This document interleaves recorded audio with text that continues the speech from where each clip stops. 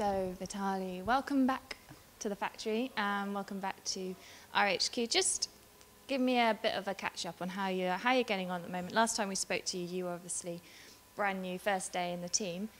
How's it going? Yeah, like always, quite difficult to get here, to take 3 hours to drive.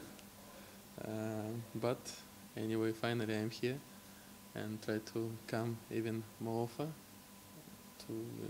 Because today I meet John Ali and he told me in Wednesday they're playing football with the guys here in the factory, so I asked him why they didn't calling to me. So I hope to play with them next time. So you're actually going to be part of the Caterham F1 Team football club? I hope so. This is what I tell them. Try to call me every time when you go to play, so maybe I can come every time to play with them. Yeah, I think from the beginning is actually nothing changed except we know each other now much closer, and I think every day we still finding some positive and good things from the setup and which direction we need to move. Even for not a long time I spoke today with my engineers and we already again to find which way we need to move, and so I think everything is go positive.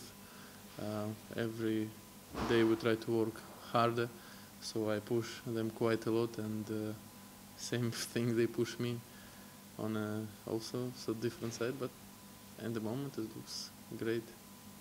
We've got some upgrades coming to the car. The team is actually getting stronger. I know for you it must be quite frustrating having come from a faster team, but we are making progress. Are you feeling optimistic about the second half of the season? You know, of course, you always believe and want to have something what is give you some good, performance in the car, like aerodynamics or other things. But I spoke today already with engineers, and I saw the numbers. It looks really impressive, but all the numbers what you have in tunnel, it's maybe cannot be real on the racing track, but we still believe we're still working quite hard, and yeah, the first upgrades we will be having in Valencia, so we will be try already some good parts, and we will see how they work, and then we're waiting for big upgrades in Silverstone. Sorry. Talk to me about Valencia. I know it's one of your favourite places. Why? Why do you love it? I like just Spain. It's not just my favorite place because it was just GP2 team. The factory was there. This is why I moved to live in Valencia. And of course, I won 3 times in GP2 on this track. One, it was Ricardo Tormo, and twice it was in Valencia Street Circuit.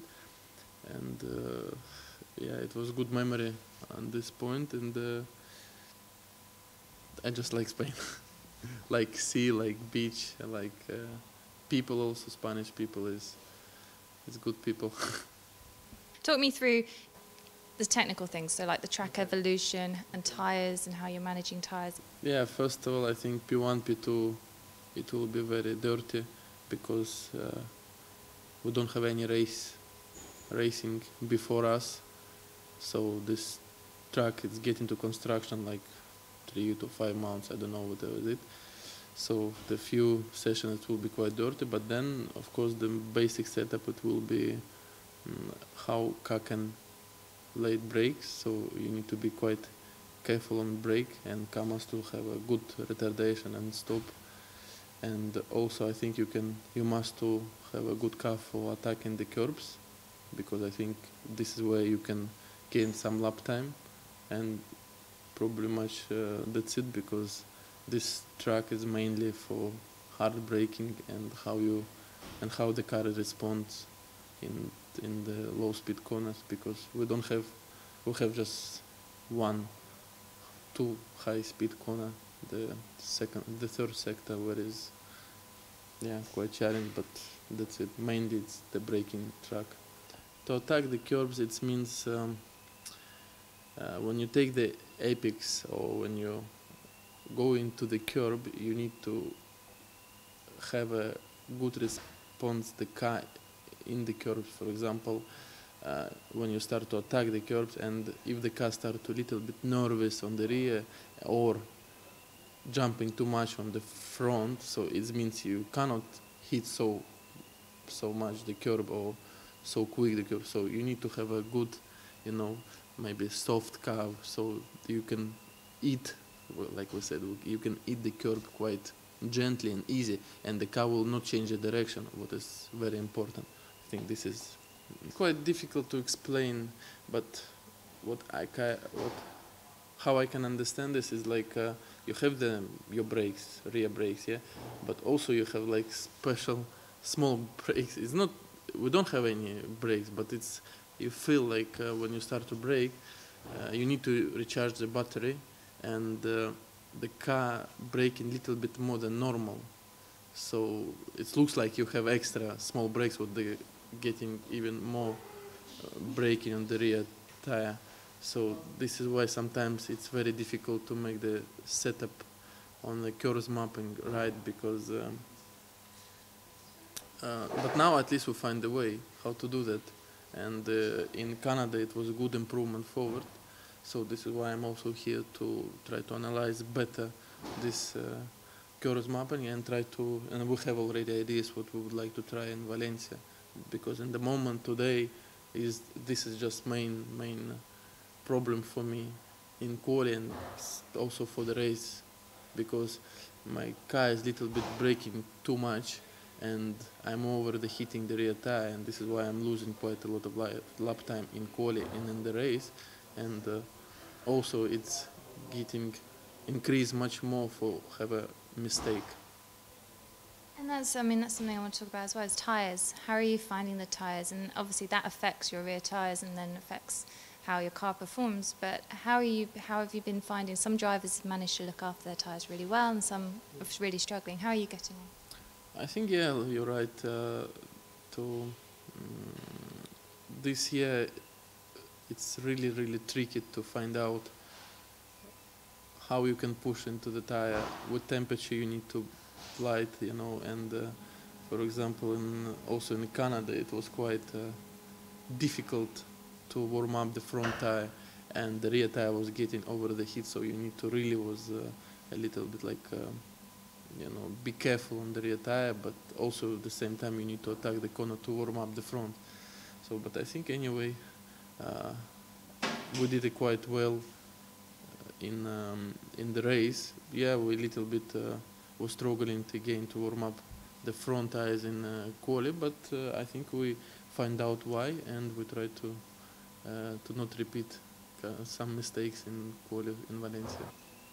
Spending a lot of time in Russia, and you're spending a lot of time in the UK. Where do you go, and what do you do in between apart from train and play football for the team? Some PR stuff, of course, we're doing in between racing, but before I was quite long time was not in the UK because I have problem with my visa, and was very difficult. In Russia it's a little bit complicated to make the visa. It's not really complicated, it just takes some time to apply the visa. But I would like to spend more time in UK because I felt quite good here, and at least I can also to come to see the team and be contact always with them. And yeah, you training, you play football, you watching TV, you watch the football matches now, and yeah, I think you do it normal life like all the people in the planet. You're not a special something. I think, but what I like more activities. I would like to have a little bit more like football, maybe basketball, maybe to play some different sports.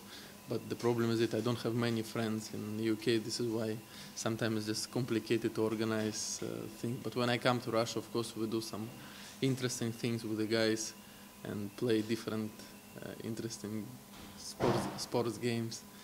And Tell me about your dogs. my dogs, it's very important for me, and now they're very huge. They're just second year, and now when I come to see them, they're just jumping into me, and they put me in the floor because they're so big you cannot fight with them. And sometimes you can see their face how they're happy to see you and me too. So it was nice to come back always home to see them.